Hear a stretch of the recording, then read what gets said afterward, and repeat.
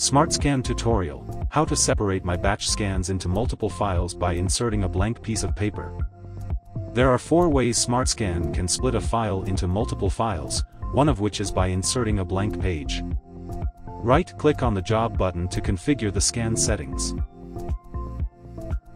Go to Split PDF TIFF and see if Blank Page Manual is selected. If not, click on the square area to enable blank page split and save the settings.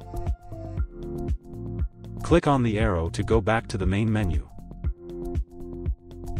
Insert a blank piece of paper between the batch documents to trigger splitting.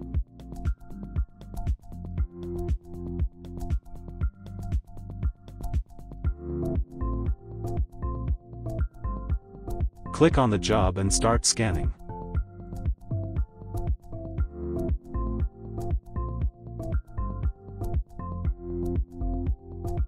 SmartScan automatically removes the blank page and splits the batch into 2 files.